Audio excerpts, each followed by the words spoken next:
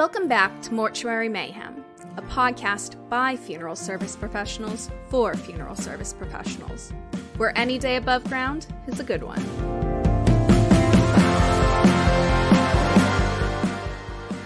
Joining us today, we have Emma Waugh, the Public Health Program Coordinator for the United South and Eastern Tribes. How have you been? Been good. It's been a little busy, but overall good. I imagine your flight back from the training you did up here was uneventful. Yes, no issues there. Oh, that's a good thing. It's a really good thing. Especially in this day and age. Yeah. Have you been doing it? Do you guys do that training a lot, or you travel around a lot for that, or? It's funny. We don't do it that frequently, but then when we were up in Massachusetts, we did it twice, and then I was in Nashville a week and a half later to do it there. But now we don't have any others scheduled right now. But potentially going to Alabama to do it in May. Oh, nice. Yeah. Well, that's nice. Yeah, that was a great training. So yeah, thank you. I know we all appreciated you. So glad. Appreciated you guys coming up. So no, that was great that you were able to do that. All right.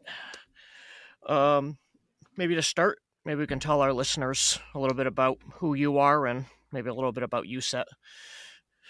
Yeah, definitely. My name is Emma Waugh, and I work in public health for the United South and Eastern Tribes. So we are what's called a tribal epidemiology center. So similar to how, a state or a city has a Department of Health, we provide somewhat similar services to 33 member tribal nations that are part of our organization. We serve tribal nations that span the northeastern woodlands down to the Everglades and across the Gulf of Mexico. So it's a really big geographic region. I also always like to start by letting everyone know that myself, I am not Native, but I have had the honor and privilege of working with tribal nation communities for the past 4.5 years now. And I would just like also to acknowledge where I'm coming from today. I'm recording from here in Atlanta, Georgia, which is the traditional homelands of the Muskogee or Creek peoples. Well, thank you. Thank you for joining us. This has been amazing. And, again, I found out through, about you rather, because you did an amazing training for us up in Massachusetts, which was greatly appreciated. And I know something that you hope to hopefully get into more and more places and get this message out. What else can you share? I know you have a big agenda and you had some great messages. Yeah, so I thought I would kind of start off by talking about what the big deal is with death certificate demographic sections. When you hear demographics, you're not, thinking oh my gosh, this is the most exciting or interesting thing ever. It's usually in all contexts, not just death certificates, something you kind of fill out and move on and move forward with. But what I'm here to talk about today, racial misclassification, and the death certificate demographic portion and how we use it in public health.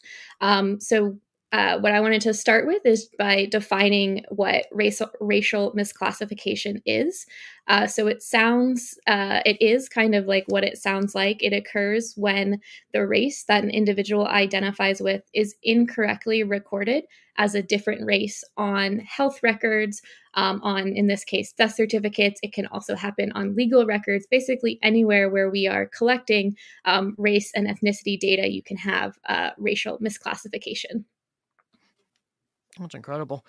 How much misclassification do we get? I think a lot of funeral directors are completing the death certificate and we're getting information from the family. So whatever they say is what goes. And I know we're limited by what that death certificate may have as options. And I know that's something that you've addressed when I spoke with you last. How much misidentification are we actually seeing? Yeah. So before I get to that question, I just want to explain how we understand, how we know that this problem exists and how we, get to the answer to that question.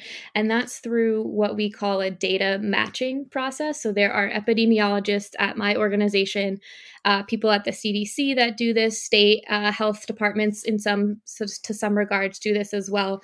And essentially what they do is they take the death certificate data that comes from death certificates, comes from an Office of Vital Statistics, and they have a a second data set that they're going to match it against. So in our case, that can often come from Indian Health Service medical records, but it could also come from other data sources that participants have participated in and gave their racial information throughout their lifetimes through tribal enrollment records. There's a lot of different sources where people, when they're alive, they identify.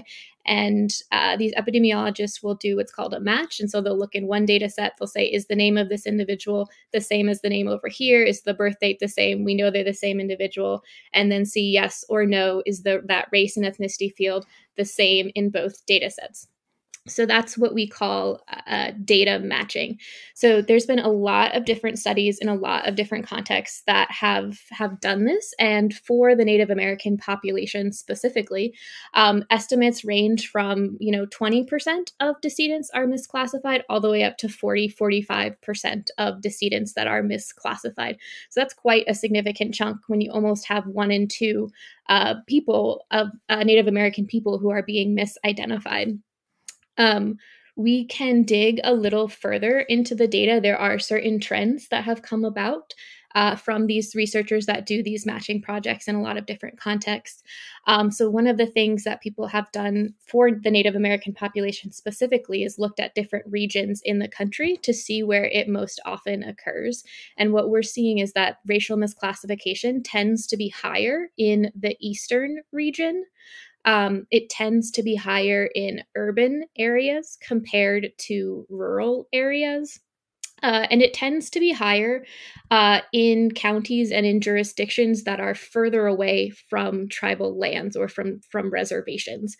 So if you look, I'll take for the East Coast, for example, there are reservations and tribal homelands all across the East Coast. They're maybe a little bit smaller than some of the reservations out west, but in the context in the East, one study found that racial misclassification hovered around 20% when you're near tribal lands. And then when you go away from tribal lands, that number almost doubles up to 40%. And this in particular is really alarming to us because we know that the Native American population, I think it's 78% of the Native American population does not live on reservation lands. So the vast majority of this population is not living in these tribal homelands, as living in these areas where racial misclassification is more common. Where do we see, I know that's where the problem lies, but is there a way that we can fix it? I mean, is this something where the funeral director may be looking across the table and giving less options? Are they narrowing those options down because they have less time and obviously they're trying to get to the point with the family? Or is this something that maybe we're not provided the information that we're informed? Like, how do we fix this? Yeah. There's a lot of different answers there. I think every one of the things you said is probably a very valid reason why some of this racial misclassification happens. So there are other people that have done studies. They've done, national surveys with funeral directors. They've done qualitative interviews with Native and non-Native funeral directors.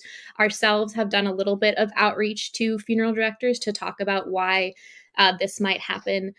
One of the biggest reasons that comes up a lot is if a funeral director, in the case of the death certificate, or say a medical staff, a nurse, or whoever it is, just guesses what the race of a person is. This is also really documented among the Hispanic and Latino population. And there's been those matching studies that I talked about where if somebody has a Spanish last name and they identify as Hispanic or Latino, they're much more likely to be classified as Hispanic or Latino as opposed to somebody who maybe presents as what you might think of as a white presenting, but doesn't have that Spanish last name. They'll be misclassified.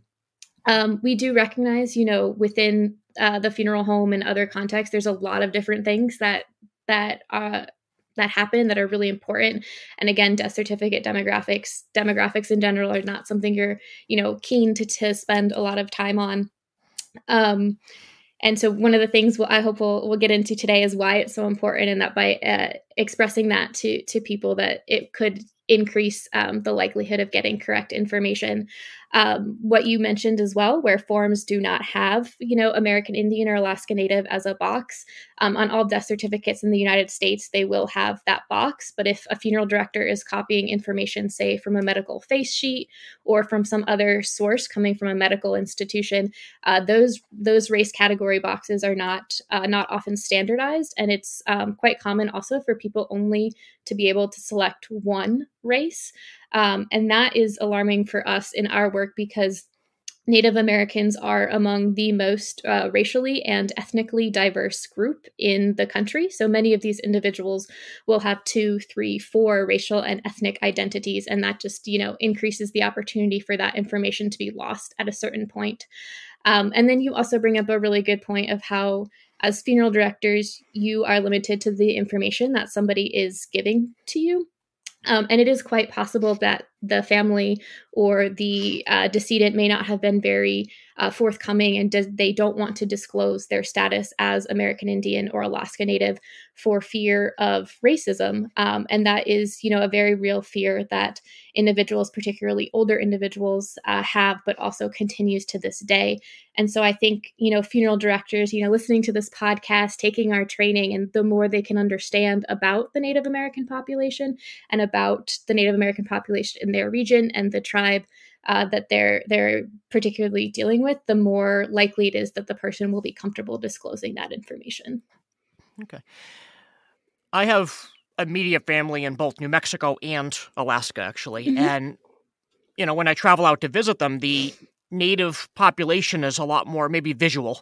Mm-hmm. You see it because there's the reservations. You drive by, there's a sign for the reservation. You go to Old Town. I mean, it's beautiful. It's a beautiful thing. They're out on their blankets. They're selling their wares. It's authentic. And you get that sense of like who they are as a culture. Mm-hmm. And then, being here in the Northeast, they're everywhere. They're around us, but we don't see it as visually in our community. Do we see that those areas where it's maybe a more visual part of the culture and of the community, that we see more or less misclassification compared to areas where maybe it's more of a melting pot and maybe I'm going to use the word assume. Maybe you're just your choices are narrowed down because you're not. Oh, you came from Taos. Oh, okay, I know. That's down the street. That's the reservation. Okay. Yeah, definitely. In those studies where I was talking about with data matching, I mentioned the East Coast is the region where the most racial misclassification happens. Looking up in Alaska, it's not perfect, but racial misclassification in that study was hovered somewhere between 90 and 95% of accurate classification.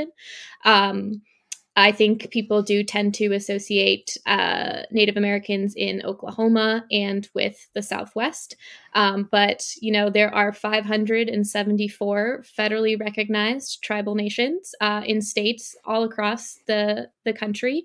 In our organization, we have 33 member tribal nations that are within 13 eastern and southern states. So yeah, you're right. They are there. The other thing I do want to point out, I mentioned before that nearly 80% of Native Americans do not live on reservation lands, but live in urban, rural, and suburban communities very far away from their tribal homeland. So New York has the largest population of urban natives. So that's a East Coast city.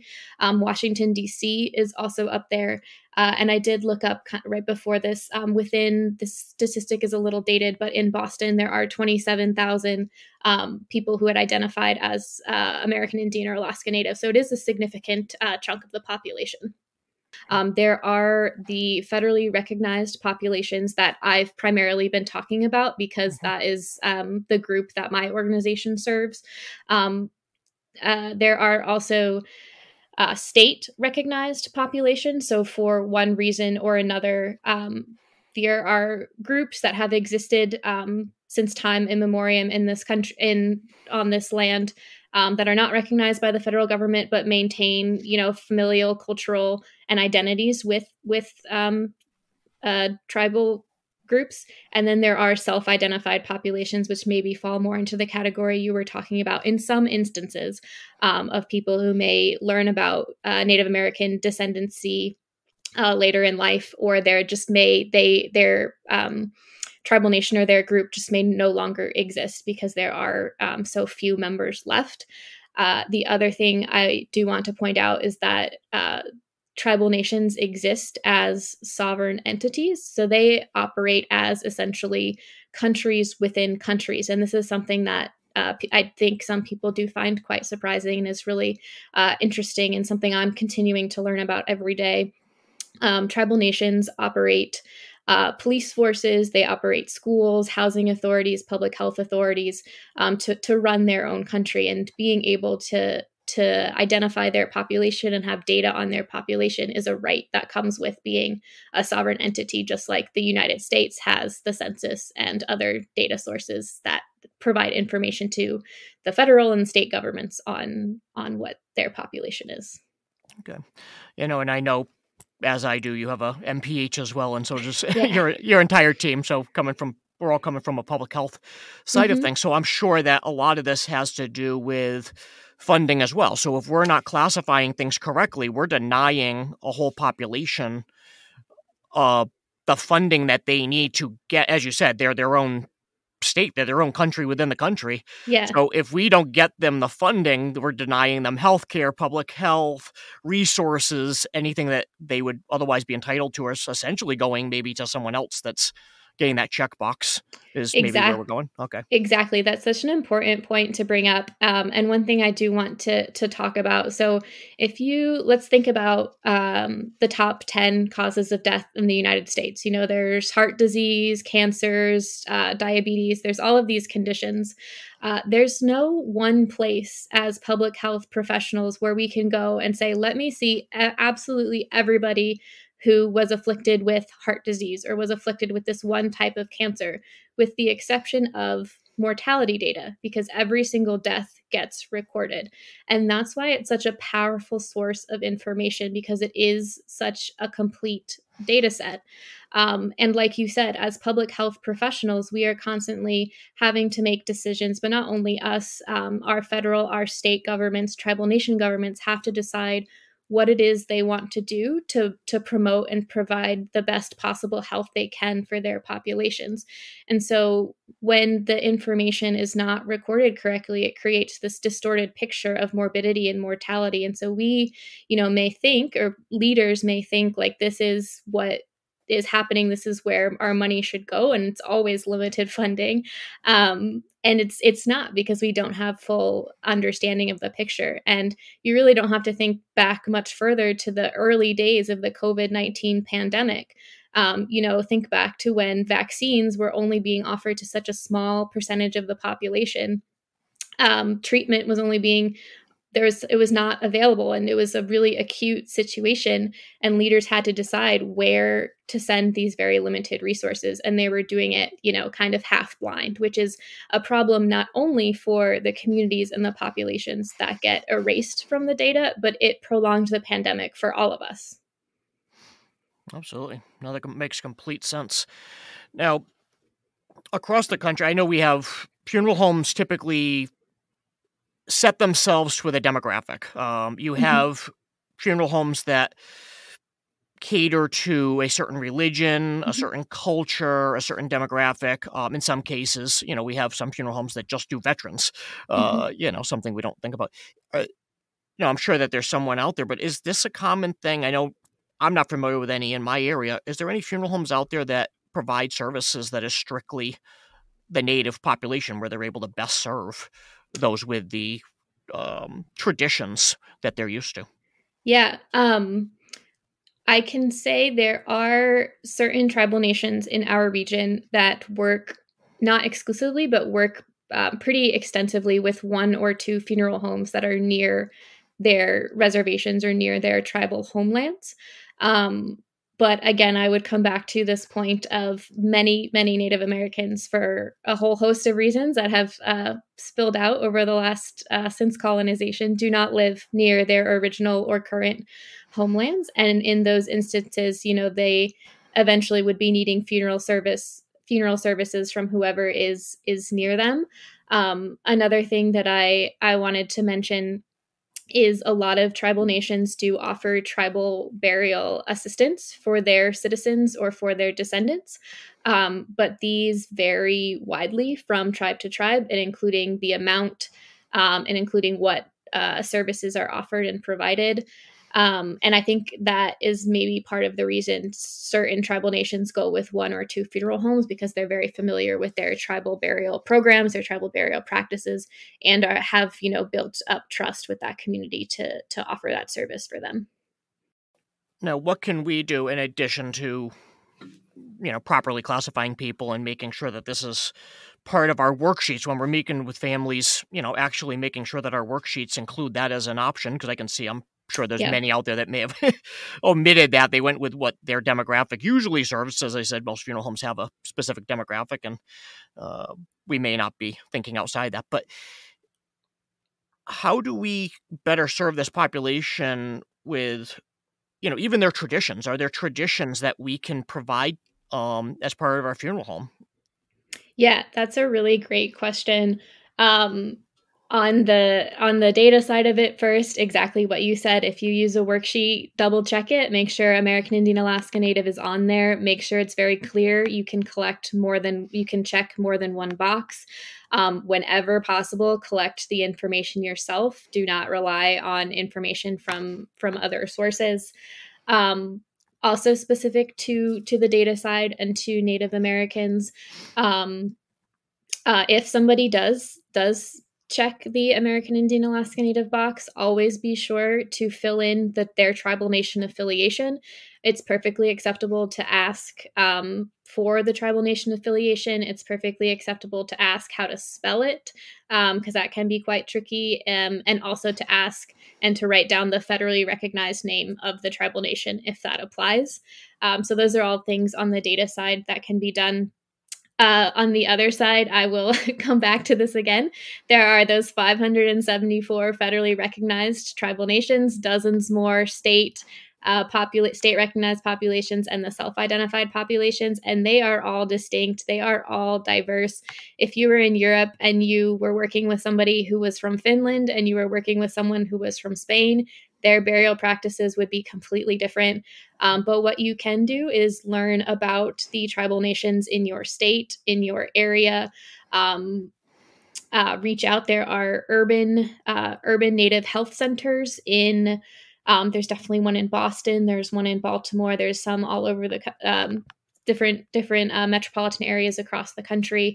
Do some education. So if it does, they do come across, you have some understanding, and you're not, in addition to trying to get this information, you have some background already, and you can start from a different place than if you hadn't. I will also say, if there are tribal nations in your area or in your state, most of them have websites, Facebook pages. Look at their cultural preservation offices. Many of them have it, or historical departments, those types of things. That is what they do, is they provide information and share it about their tribe. So that would be a good place to learn about all aspects of the tribe. And if you ever have the opportunity to attend an event that they're hosting, a talk by a Native American speaker, powwows, these are all excellent places to learn about some of these populations. Yeah, and I'm just thinking, too, as a funeral director, how great it would be to be able to reach out to those, the local reservation or tribe and, invite them in and say, like, hey, can you use, if you come to our venue, maybe you can train my staff. Yeah. And as an educator, I'm like, hey, now I'm starting to think, like, hey, maybe I can invite all the local people and then get the funeral directors to come and, have them do, as you said, like a powwow, have them, kind of demonstrate, maybe do a live demonstration. So you're like, wow, I want that. I want to be the funeral home that offers that. And I see a niche happening here. I see a funeral home that can sell that as a service, because, I know the funeral homes that I worked at, same thing. We serviced, very specific, maybe one or two religions that came to us primarily. And we then serviced maybe two or three others that I'm not going to say we did the best job. I think we did a phenomenal job. I think we did it for the religions that we were personally, for the people we normally served.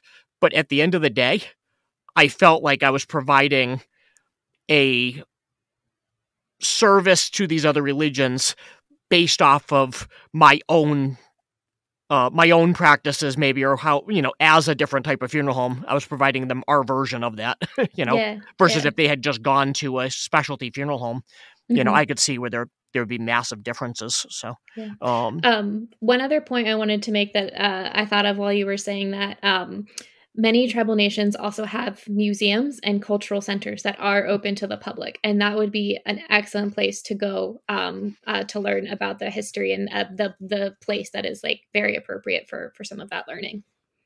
Wow, that would be an awesome opportunity to get everyone involved in that. All right. Anything else we should know? What else should we know about? Yeah. One other thing I did want to touch on in terms of the data side of things, and when collecting the information, something that has come up in some of the research that's been done is when you do find you are working with a family that is Native American, you should not be asking for proof of that racial identity. Native American populations, if they're part of a federal or state recognized tribe, may have some sort of tribal enrollment card or certificate of Indian blood is what it's called. But those are for proof that they are associated with that sovereign entity as a citizen. That is not proof of being Native American. So if it wouldn't be appropriate to ask anyone else in any other different race category to prove that they are of that race. So similarly, that's not something that you would want to do with this population. Another point, you will have heard me throughout kind of switch between the terms Native American and American Indian Alaska Native. So American Indian Alaska Native is a legal term, which is set by the Office of Management and Budget that goes across all your government forms. So that's why on death certificates, you'll see American Indian Alaska Native. Native American and American Indian Alaska Native do both tend to cover the same group, the same population of people. Our organization and I myself tend to use the term Native American. However, there are a lot of different preferences. One of the best practices I try to do when I'm working with someone is if someone refers to themselves in a certain way, I'll mirror that language back to them. But that's, I know, a confusing point that people often have there. And there is like a fine distinction that is worth some explanation. Now, as far as how people classify themselves, is there like a difference in maybe locality, like, or are certain tribes, tend to use certain terms maybe more than others, or? Yeah, I couldn't speak to like geographic, like where there is, but I do think kind of anecdotally there is some differences in kind of where people would refer to American Indian versus Native American versus Indigenous is another one that you hear. It's a little less common in the US, more common internationally. It's also a bit of a generational thing as well, kind of as in, everything else, language kind of changes over time. So you may hear some older folks referring to themselves as Indian or American Indian versus maybe more younger folks with Native American. But that is all very, very anecdotal and just a little bit in my experience. It really, really is an individual preference and an individual choice there. Yeah. And I know during the seminar that you provide, your colleague had mentioned, how her daughter was doing, some homework and how all the history books referenced, the natives as a past tense, what they used to be, versus the fact that they still exist. They're still here. They're still, this is still a culture, but, and I put into context and I started thinking about it. I said, you're right. Everything we do, every time we talk or everything we do, we think about the old, and maybe the old West is what's in our minds, that imagery. And that's how we classified everybody as the black and white movie that we watched, and how can we, I know this is not maybe a funeral directing problem. Maybe it's a public health issue. Maybe that we come back to that. Maybe come back to our actual backgrounds here. But how can we help? How can we get that word out? And how can we help ensure that people know like this, they're still here. Yeah. This is still a people.